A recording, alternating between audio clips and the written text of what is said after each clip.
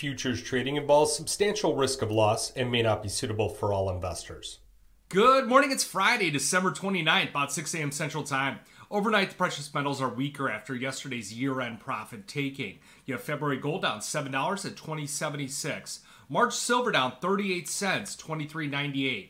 March copper down 1 at $3.90. And January platinum, which actually should be April platinum, down $4 at $10.19. So make sure you're trading April on the platinum, and you should be out of all your January contracts here today, whether regardless of its grains or other markets. Now, looking at some things here, precious metals, really they've been unable to hold on to their gains over the last two sessions. The dollar index has bounced, but nothing real significant. That lower 100 level has been easily defended, as some people believe that the Fed will be higher for longer. Long-term treasury yields, they also rose, with the 10-year treasury yield right now at 3.88%, up about 3 basis points.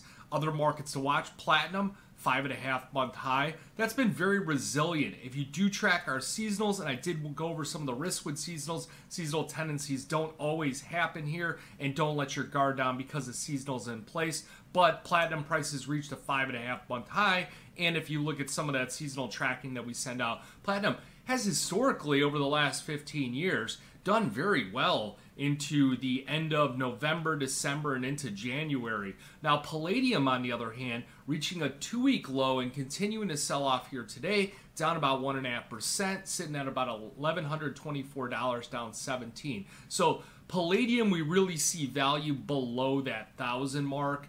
Same thing with the platinum market, below 900. On the silver market, I really believe it's like a $20 to $23 pocket is where that support level. Gold is going to be much more elevated. I think it's the 2040 down to about the 1950. Those are kind of your pocket value zones where if you haven't been involved with it, you may want to consider something from your portfolio, but remember to look at the risks involved and your own particular risk parameters. Now, copper, it's unable to extend its rally, but it's done quite well. That's another one where your value zone goes into that 375 down to 350 range, so down about 1.5 here today. Many of these products are still significantly higher than what we feel is value. Now, if you look at the technicals here, the technicals on the silver market, not very constructive at the moment. We were unable to break out. There's that critical level. You should just take out a pencil, print out a chart, and draw a line across it. It's 24.93. I've wrote about that number for about 3 weeks on the Kitco website. However, their website is down here, so I've outlined it on podcasts and on other financial news outlets. That is the level that I believe if we breach that level on a closing basis, we will attack the $26 level. That's my opinion, and I'm entitled to it. Now, on the downside, breaking below, it hovered at the 200-day, breaking below the 50, that's not constructive at all. That's a poor setup, and there's that one long wick on the silver market that we might go down and fill, so at the $23 level here. Now, on the gold market, I expect it to kind of more take a cycling approach with a series of those lower highs and those higher highs. So I think that we might come down, but realistically,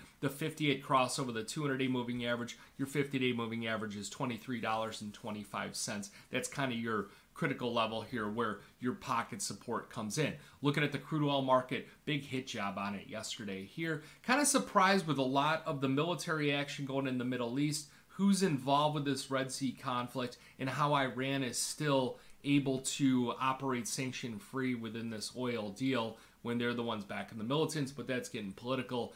Don't want to go that route. Where I do see value on crude oil, December of 2024 crude oil below $70. I think that's a really good area for people to really look at. The grain markets are mixed. The dollar's a bit lower. 10-year treasury yields are higher. All your equity markets kind of flat here on this session. Expect some kind of gyration there as well. Today's going to be another one of those days like yesterday where not a lot going on, and then all of a sudden, all at once, you get some volatility, you get some risk. Little suspect on the precious metals move yesterday. Most of that sell-off occurred after when the pit session, when the volume session would close, and really was working at 2:45, 3 in the afternoon. I was at the desk at 3:30, and silver was making a new low. So who it is, whatever. But Yeah, that's all I got for you guys. Have a great New Year. Happy New Year here. I'm getting all new equipment for down here, so I'm kind of tearing everything down. Going to be watching this stuff, but kind of a little bit more loosely here today. So you got any questions, give me a call, 312-858-7303. Remember, futures option trading involves risk of loss, may not be suitable to all investors. Good luck and good trading.